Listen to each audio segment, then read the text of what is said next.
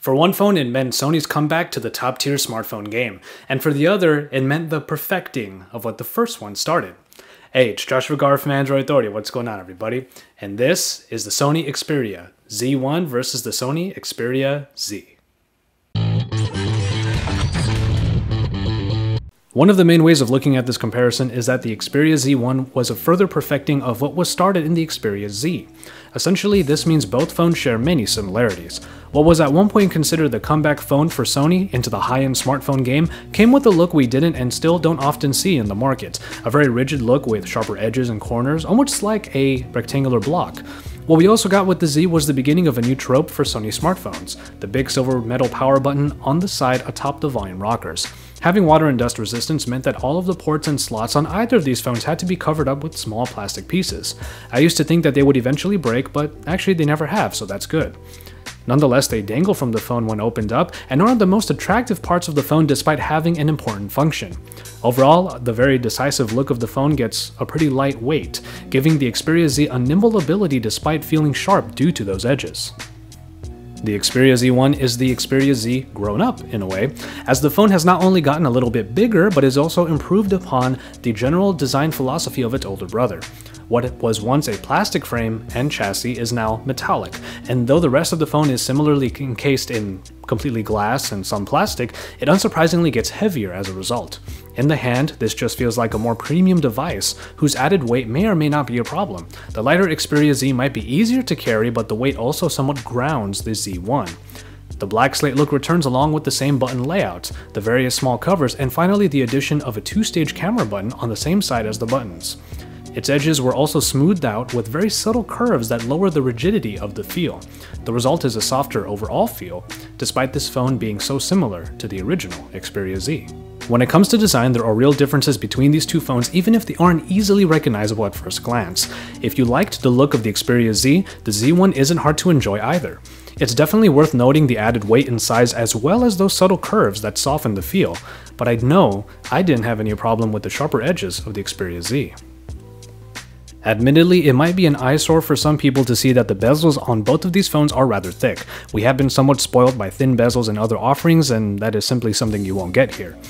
Nonetheless, Sony has been hard at work trying to improve their display game since the Xperia Z, which came with a capacitive TFT screen backed by the Bravia engine. Especially when head-on, this 1080p display capable of 441 ppi brought a great experience akin to a tiny Sony TV. Yes, the viewing angles were highly publicized for not being great, and they really aren't. On those standards, this screen might not truly fit into the top tier, but it is still good at producing a nice, enjoyable experience. The Xperia Z1 did improve on all of this as Sony created the triluminous display, this time backed by the X-Reality engine. It is still capable of the same 1080p resolution and 441 ppi. From a cursory glance, you can notice that the Z1 screen has darker blacks, and as a result it has better contrast. It definitely handles the darker timescape UI very well. It does somewhat improve on those viewing angles a little, though the certain hue does still cast over everything. And at times you do notice that the backlight bleeds out of the edges of the screen, which doesn't really kill the experience but is definitely still worth mentioning. Dead on, however, this is definitely a better execution of the display experience originally found in the Z, and that is a good plus for the Xperia Z1 even if it isn't leaps and bounds better. Leaps and bounds do describe the upgrade in the performance department. Some thought that a top-tier offering like the Xperia Z did miss the mark somewhat by having the then somewhat aging Snapdragon S4 Pro, clocked in at 1.5 GHz and backed by the Adreno 320. Partially due to the more simplistic timescape UI, the experience was quite snappy and smooth, without really any big slowdowns. Even months after its inception, I can still rely on it to get work and play done. However, the recently released Xperia Z1 does benefit from getting the newer and very powerful Snapdragon 800, the 2.2 GHz beast with the Adreno 330. This is the current top dog in the processing department and definitely makes the Z1 a great package. While I would stress that the Xperia Z is still a good performing phone, you may want to have a more sustained, future-ready processing package, and admittedly that is definitely available in the Xperia Z1. In hardware, there is actually not too much that differentiates these two phones. Both offer very similar features like expandable memory via micro SD cards and fixed batteries. You do get a pretty massive increase in the battery capacity as the 3000 mAh unit in the Z1 trumps the 2330 mAh one in the Z. As a result, you will definitely get much better longevity from the Z1 as it is able to handle a full day's work with no issues at all. Power saving features definitely help with this as well. And despite both phones being flagship devices, I find it odd that features found on other iterations of the Xperia Z line don't make it on either of these phones, like the IR blaster from the ZL, or the ability to make any metallic surface a stylus from the Z Ultra. The biggest change in hardware, however, is definitely in the camera. The Xperia Z came with a 13 megapixel shooter powered by an app that was pretty simplistic. It did come with the superior auto that calls back to Sony's CyberShot cameras, and for the most part, it does its job pretty well. You can always go into a normal mode with some manual control, and there were some other modes available like sweeping panorama. Picture quality was decent, but it was held back by its noise levels in darker spots and low light situations. Color reproduction left a little bit to be desired. Ultimately, it got the job done, but it didn't do it by truly excelling. With a great digital photography background, Sony wanted to fully instill its prowess into the Z1. What we get in the Z1 optics is a sensor that is larger than typical smartphone cameras usually come with, and a massive increase to 20.7 megapixels. While that's definitely awesome, it was unfortunate to find that the megapixel drop immediately went from 20 to 8 megapixels in the settings. Not only that, there are no steps for 16:9 shooting in between those, which is a big bummer for anyone who wanted a larger size in their favorite aspect ratio. The app does get a boost, with a more open ecosystem allowing for downloadable add-ons and new functionality, and when it comes to picture quality, the color reproduction and saturation was very much improved, making well-lit shots all look very good. Your focal point will get a very high level of detail, but when you move away from it, the story starts to change.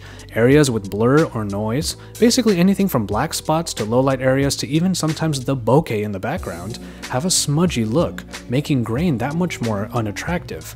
You will still get a lot of great shots out of the Xperia Z1, and it should be commended for that, especially in highly lit situations, but when you put these pictures under the looking glass, these issues happen to become clear. In the end, you are seeing a good increase in camera performance from the Z to the Z1, but both still suffer from the same overly aggressive noise reduction that makes the darker areas harder to capture well.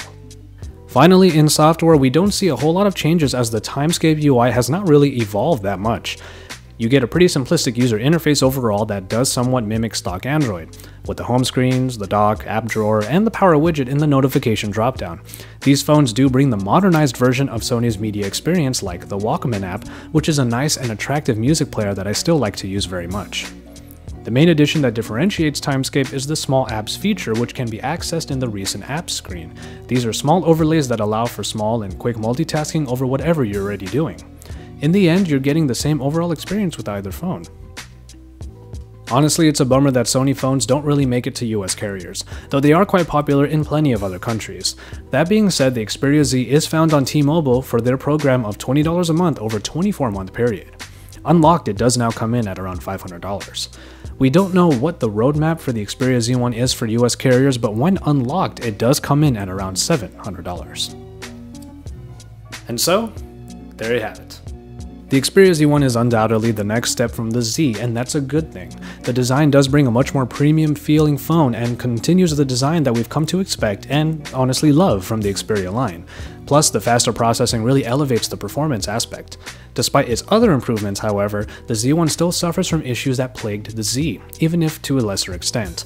The screen better handles its colors and contrast, though its viewing angles and backlight bleeds are detractors.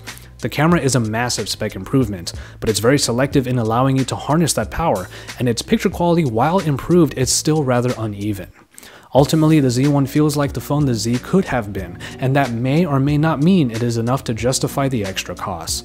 If you were able to look past these issues in the Xperia Z, know that they do somewhat remain in the newest iteration, and this is a notion that might mean the Xperia Z is still the better value.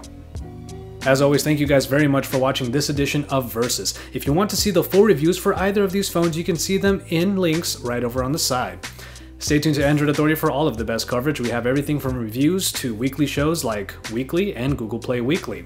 So, drop us a like on our videos, don't forget to subscribe if you haven't already, and as always, when you're done with all that, make sure you head on over to AndroidAuthority.com because we're your source for all things Android.